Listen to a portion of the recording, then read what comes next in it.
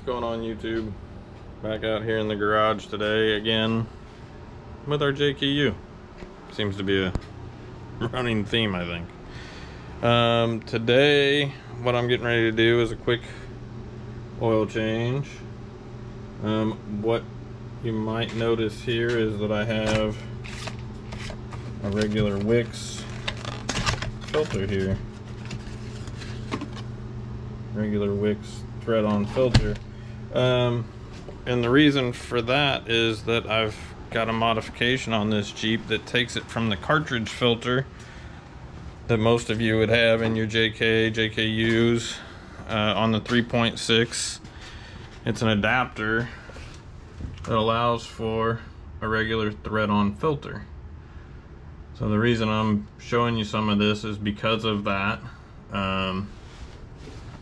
There is, if we look real close down there, there is a Schrader valve. So what this is doing for me is it's allowing me to use a regular thread-on filter, but then it's also pressurizing this oil system and keeping oil in the upper end. I don't know if most of you have noticed with the 3.6, when you start those, they tend to clatter for just a few seconds right at startup, especially at a cold startup.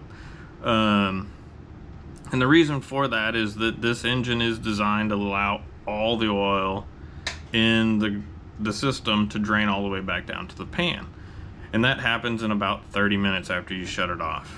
So what you'll notice is, particularly in the morning, or if it's sat for a couple hours, like I said, you'll start it, you'll get that chatter, which is the upper end being dry.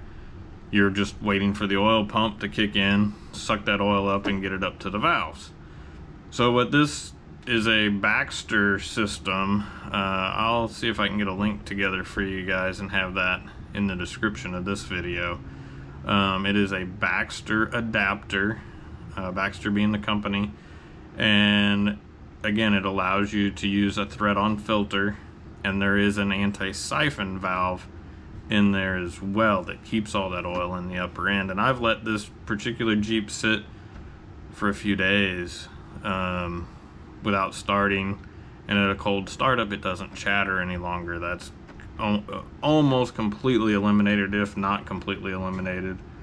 And you know, that chatter is, again, everything being dry. So this system allows, ideally, for longer life, right? We're keeping oil in the upper end, it's getting to the valves much faster and providing lubrication at startup. But changing the oil now is different, and I've never dealt with this before. Again, I pointed out that Schrader valve that sits down there. It's sitting on a 90-degree angle. What I have to do is, I've brought my air chuck over, is I actually have to put pressure to that Schrader valve, which will allow the upper end of the engine to drain.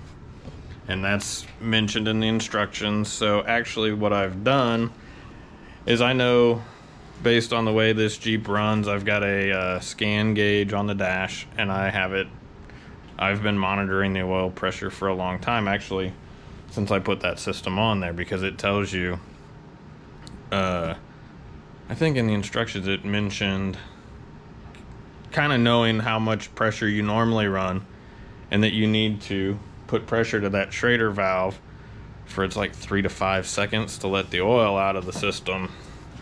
So what I've done is I've turned my air compressor down to just below 40 psi. I'm probably somewhere around 37, 38 psi on that gauge. And what that will do is allow me to only put that 37, 38 psi of pressure through that Schrader valve. I know that the Jeep, under normal circumstances, will sometimes run as high as 50, 60. I've even seen maybe even into the 70s as far as oil pressure is concerned.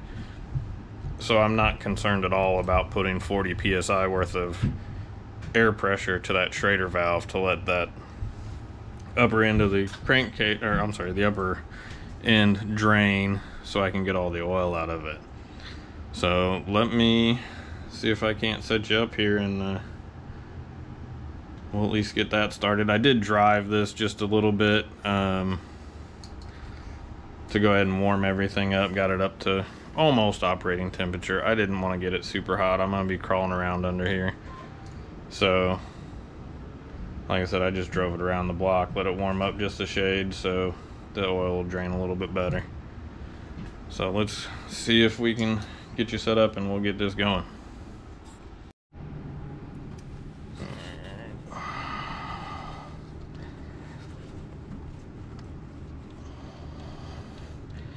I do not have any video of me originally installing this particular piece. I did this all as part of, I don't know how familiar you guys would be with the oil cooler that resides underneath your intake, but from the factory that oil cooler is plastic. When I replaced the oil cooler, I was not having a leak, although I thought I was. The leak wasn't that, but anyway, when I replaced the oil cooler with an aluminum oil cooler, I also put this Baxter piece on here. So we're gonna go ahead and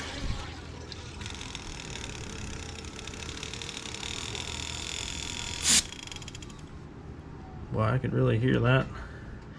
I don't know if you could hear that on your side, but I could really hear it forcing all that oil back.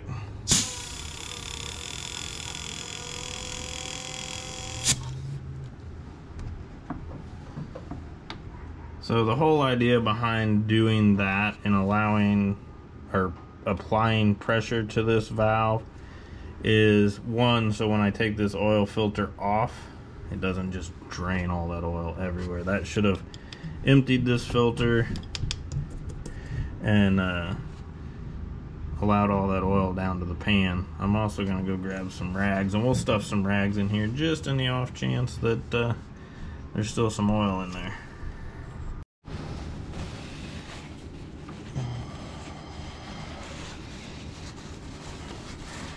Unfortunately, I can't get completely around that thing.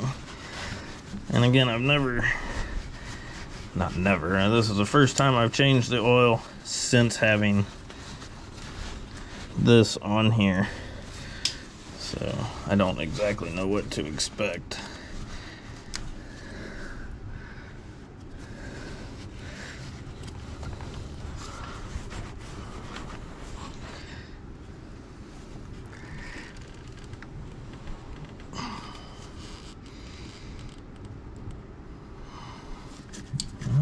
Not even a drip out of that.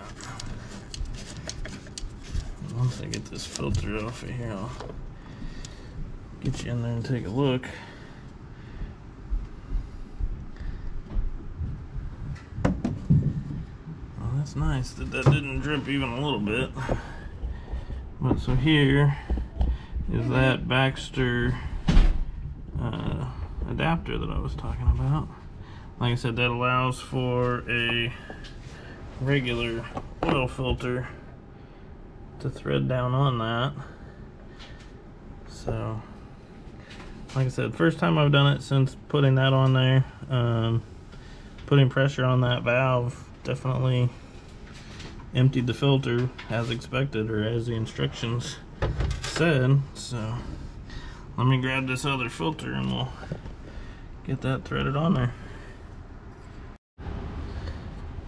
Alright, got that new filter, and gonna go ahead and get this threaded back down on here. I did go ahead and put a little oil on the O-ring. You know, nothing's really changed other than the location of the filter from any other time. We'll get this rag out of here.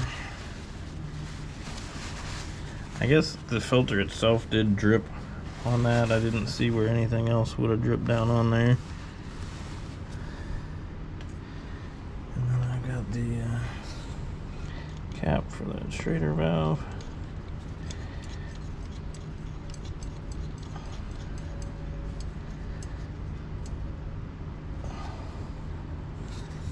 that threaded back on there. Now we've actually got to get underneath and drain all the oil. I do have something down there, a little unique, to show you there as well. Alright, so here we are under the Jeep. There's the oil pan. And like I said, I do have something a little unique there as well. Oops.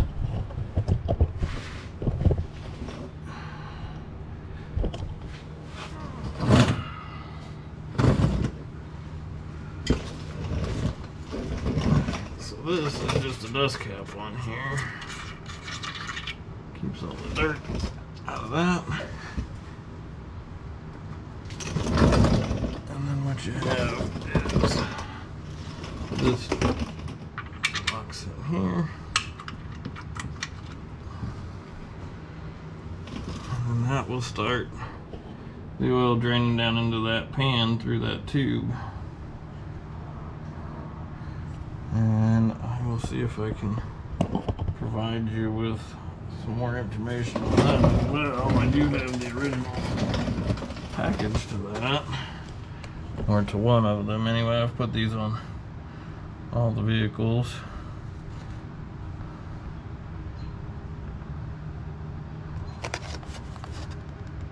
But yeah, that's been super handy. Doesn't really require any tools down here to drain the oil.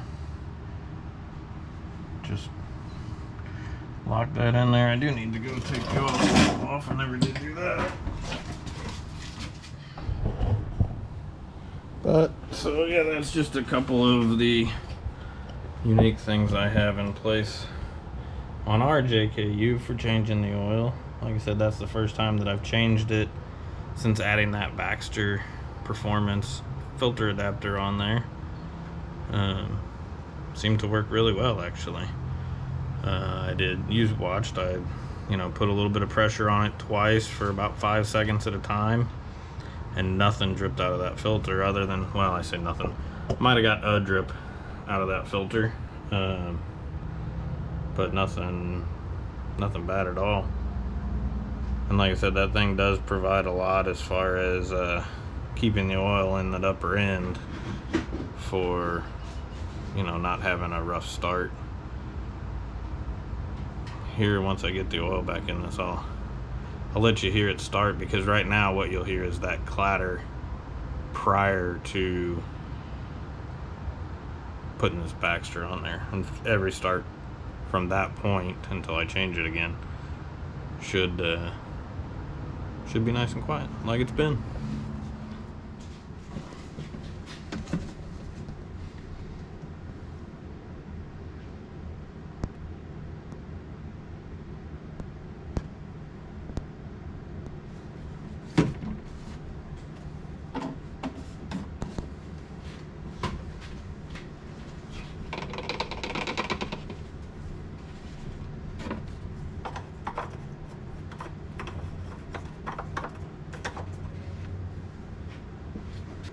I'm gonna go ahead and start it for you here real quick and let you hear that start up.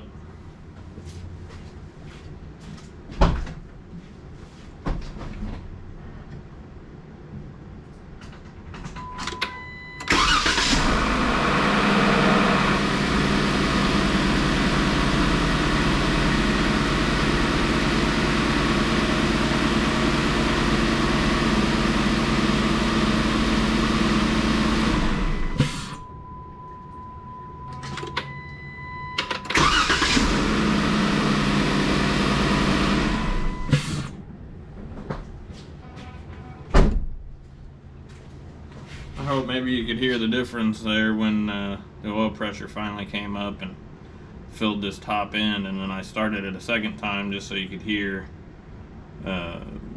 once the oil's already in the system. I do understand that, any of them would not chatter just shutting it off for that short amount of time and turning it back on, but like I said, with this Baxter system on here, it has made a good difference in the overall, and like I said, hopefully it'll prolong the life of this engine a little bit. Right now I think this thing's got right around 30,000 on it. But yeah, she runs good. Put our engine cover back on. Can't see anything.